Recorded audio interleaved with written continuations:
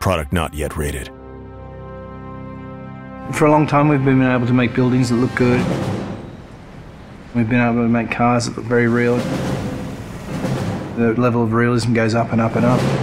With the previous kind of technologies that you'd use, like facial motion capture, we didn't really ever feel that we could pull that off. You could never really tell whether someone was lying or not. With this technology, what you see is what you get. I'm always happy to help the LAPD.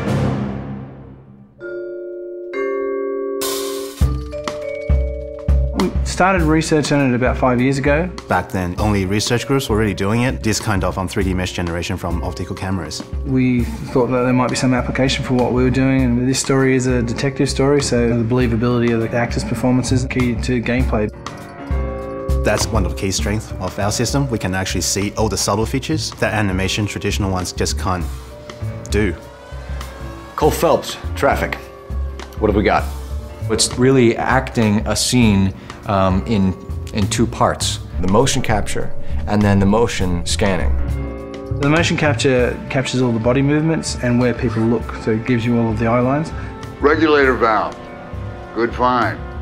Then we move over to this studio where an actor would typically go into makeup in the morning and then have their hair done in a 1940s hairstyle. Then they'd come into a room and sit in the seat behind me, and what the rig does is capture a volume around them.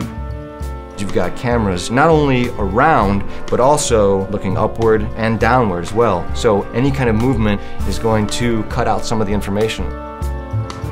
And they deliver their lines, and as they talk, they get processed and turned into 3D. And action. So the guys' names that I've been seeing doing the repairs on the heaters, they're fully licensed and accredited. We go from 2D videos to 3D meshes. I think you're lying, Rasic. I think some of your men aren't fully licensed. To compressed versions for the game. I think some of your men aren't fully licensed. You're desperate to cover your sales. The level of detail is just so high that they're just like a real person in life. You're gonna lose your wife and probably end up in the big house. I hope she was worth it. Being in the depth analysis room is a process that most people have never experienced. It's such a new technology. It's a constant close-up is what it is, but it's a close-up from 360 degrees. There's something pretty special about knowing that you will be recreated, but in another type of form. I saw myself today. Blow it off, Cole. These artsy-fartsy types always get a little flighty. It's me. LAPD, drop the weapon! Hey, you think I'm some kind of nut job? What proof have you got? A big theme of this game is dishonesty and to detect when people are lying. You couldn't have done that in the past. Why are you lying to me, Varley? The better you are at reading people, the more things it'll reveal, and the story goes different ways if you do that. The only way you're going to get rid of me is to give me an answer. You're out of your depths here, detective, and you're asking the wrong questions of the wrong people. Having this realism really helps. You're literally talking to that person and then seeing how they behave by asking questions. Why did you kill Mrs. Terrellson? I have no recollection of the people I have killed.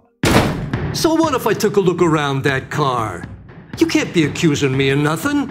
You've got the wrong guy.